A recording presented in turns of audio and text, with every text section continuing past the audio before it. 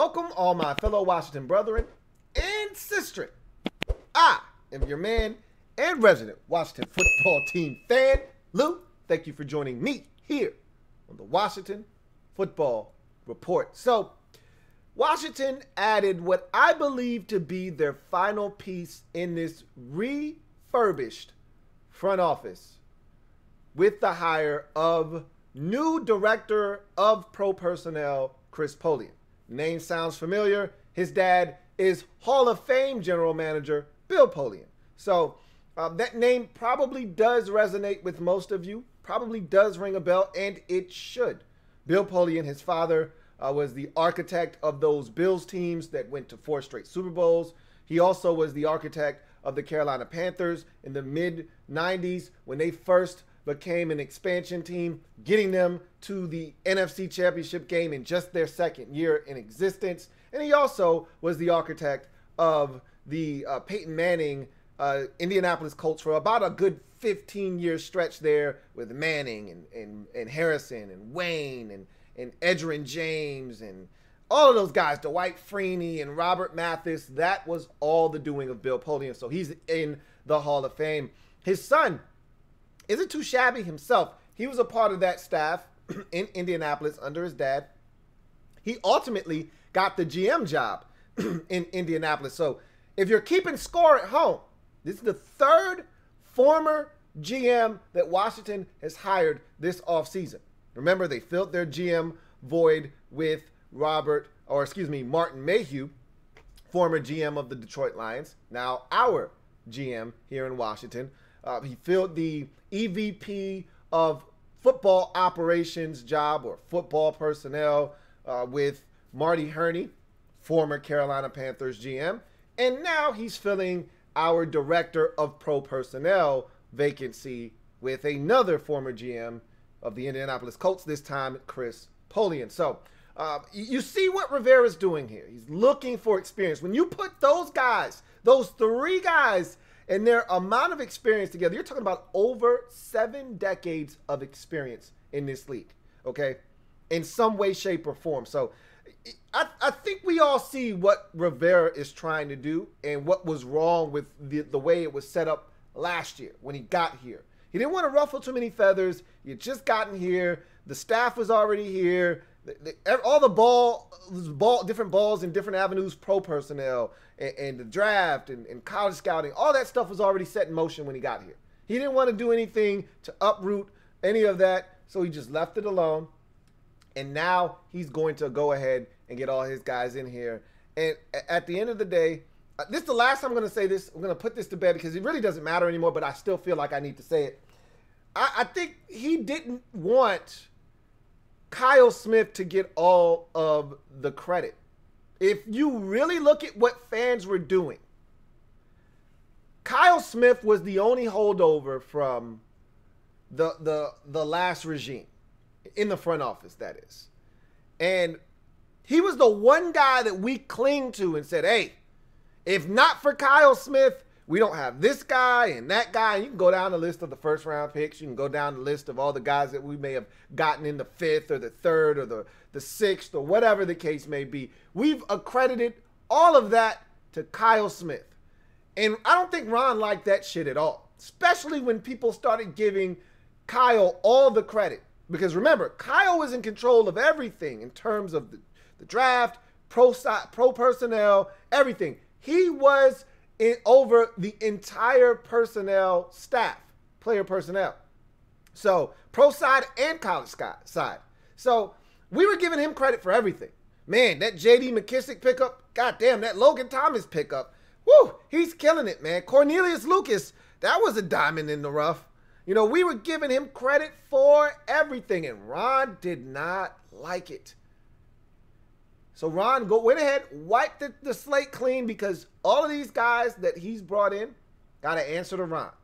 And it's not to say that Kyle Smith didn't have to answer to Ron, but we were going to give Kyle Smith all the credit, regardless of whether it was his decision or not. We're going to give him the credit because he had been here longer and his name rung a bell with most fans. Now you wipe the slate clean. If anything happens, we're going to charge it to Rivera's account because it's coach-centric And nobody here is a familiar face, so we're going to just give Ron Rivera the credit, and I think that's the way he preferred, honestly speaking.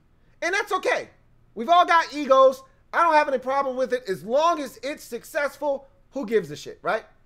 Anyway, Chris Polian, back to the reason we're here. Chris Polian was in Jacksonville, all right, last, let's call it 6 or 7 years, as their pro personnel scout. And he did a phenomenal job. On his resume is one of the best 2 off-season strings I've ever seen defensively put together for any general manager or pro personnel director in recent memory. I mean, if you look at what the Jaguars were able to do in 2017 when they went to the AFC Championship game, and you think about who was the starting quarterback of that team, one Blake Bortles, okay? How good did that defense have to be to get them to where they ultimately got, which was 7 minutes away from making a trip to the Super Bowl? After going on the road and beating Pittsburgh and almost going on the road and beating New England in the Tom Brady-led Patriots. That defense was outstanding. And it's not just what Chris Polian did from a free agency standpoint and shaking and moving, making trades and things of that nature.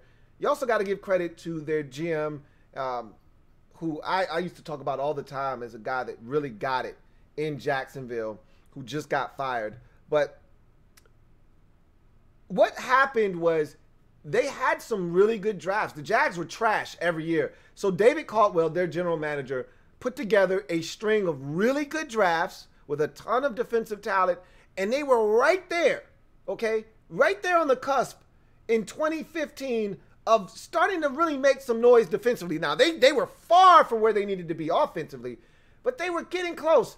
And then they started adding pieces back in 2016 and into 2017, like Calais Campbell, like Jackson, Malik Jackson, like A.J. Boye.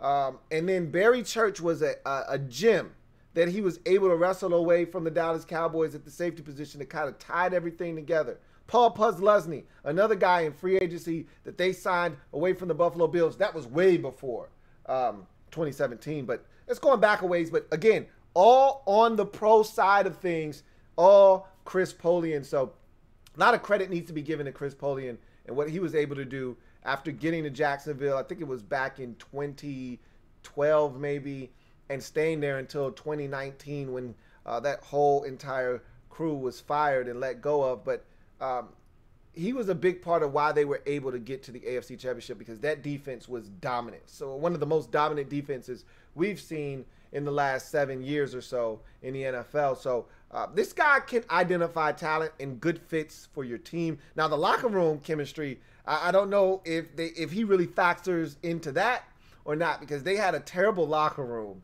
in Jacksonville. But it was talented, and it got him all the way to the AFC Championship game. And I've already told you, I'm not really one for a bunch of choir boys, you know, and Boy Scouts. I want winners. I want guys that want to win. It may not be pretty all the time. You want good character guys in your locker room if they can play, all right?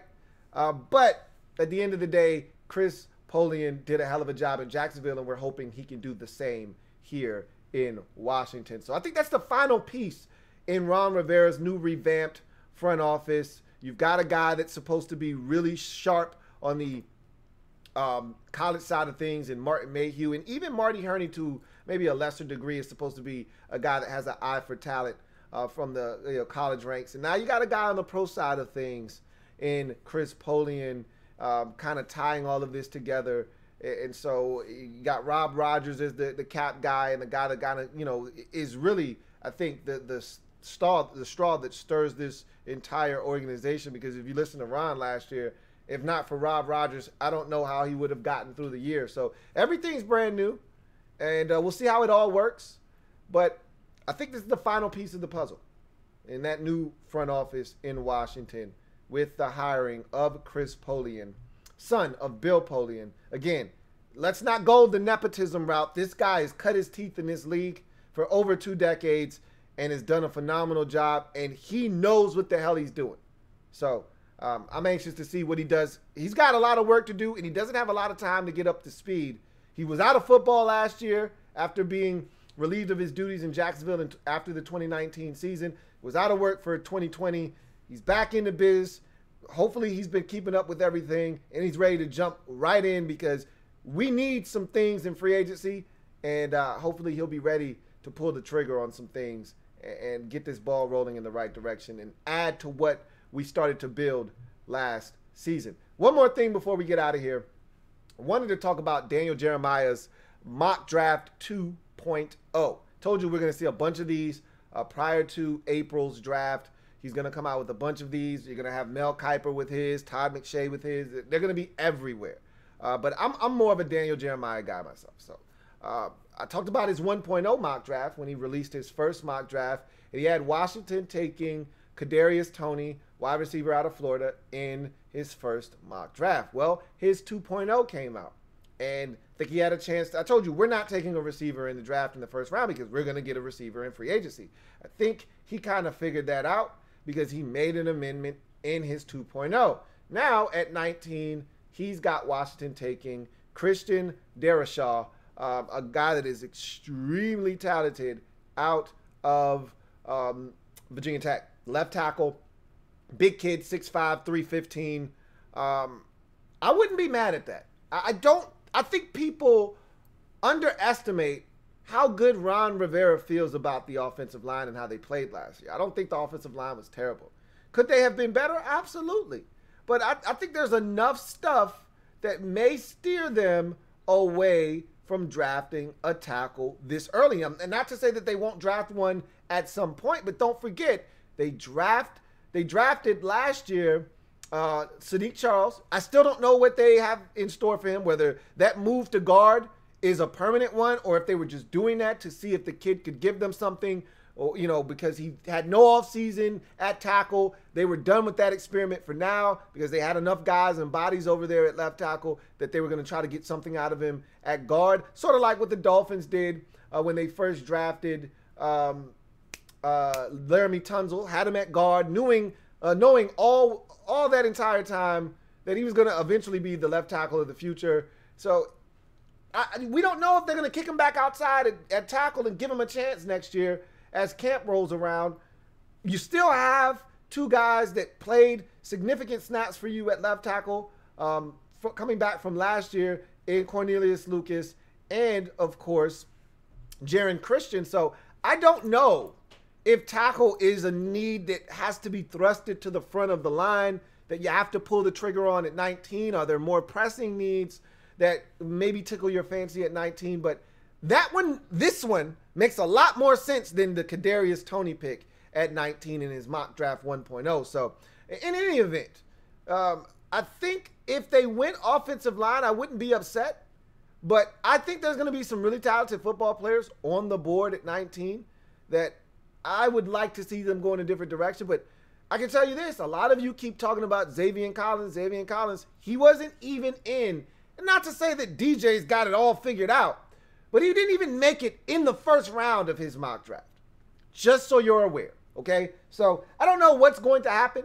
I don't know what, and this is why free agency is so important, because we'll know more. We'll have a much clearer picture of what needs to be done after free agency. Washington could go out, get a middle linebacker, and go and get a wide receiver in free agency. And we're looking like, okay, well, don't need any of those guys in the first round.